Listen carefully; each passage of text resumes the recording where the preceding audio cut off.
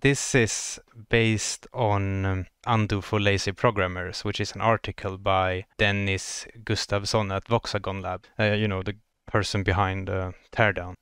Undo usually means maybe you need to have like small commands, and those commands tell you like, oh, you did something in the game editor, and this is how to do it, this is how to undo it, and then you have to make all these small commands for it, or the alternative is to have a really nice data model to back things up. However, what Dennis talks about here is that you can instead, whenever you do something that you want to be undoable, you serialize the whole state of the currently edited level and whatever other editor state you want to have undo for, and you save that on a sort of stack. So let me just show sort of how this works in the game currently. So when I place entities here, I place these three and I press Ctrl Z. These are undone and I can redo them again. But what happens here each time I do that is actually that the whole state of the level and also the entity types, which is the totality of all my state, is serialized and put on a stack. And then it just, when I press Ctrl Z, it goes backwards once in the stack and resets the whole editor state to whatever serialized state that one is. This is the same serialized state that I use when I save the level out to disk. Let's look a bit at the code for this. So my serialized state is a serialized level, which is sort of the level, and then it's the entity type definitions. Whenever I then do something, then the function record undo is run. So we have some example here, I think. This is the code that's run when I'm in the tile editing mode, like this one.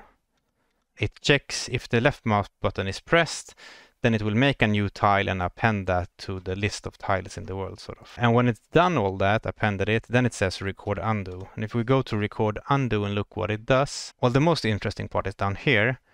It serializes the whole state, and this is quite a big function, but this one essentially takes whatever runtime representation I have, and it makes one of these serialized state things. So when record undo happens, it serializes the state and then it pushes it to the undo stack. So the undo stack lives here, and undo stack is just a dynamic array of serialized states. And then there's also an int that says which is our current undo step, what index are we at in this undo stack. So when you record an undo, it will serialize the state, append it to the undo stack, and then say that the current undo step is the last one in the undo stack. As you know, sort of like when you in Photoshop, you do a couple of brush strokes, and then you undo the two most recent ones, and then you do a new one. Then the sort of the ones that are ahead of you in the undo history, those are removed. And that's what this code does. So if I undo these two and click here, then when I undo, those two that were there are gone,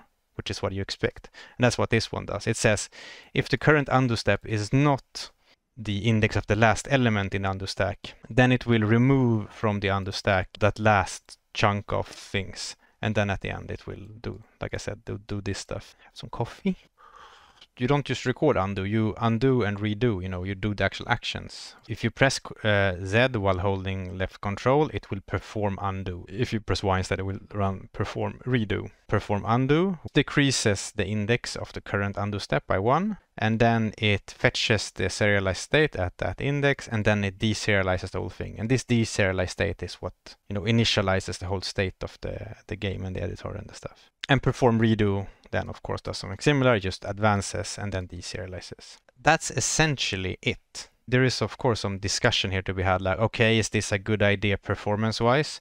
If you're not building a big game engine for general use where people can build anything, you sort of know what's going to happen, then doing this is not a bad idea because it is very fast.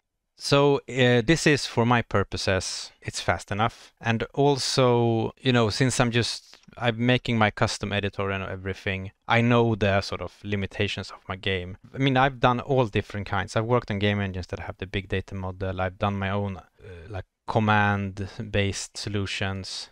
This is by far the least error-prone and the easiest to make version that would work if your game is small enough.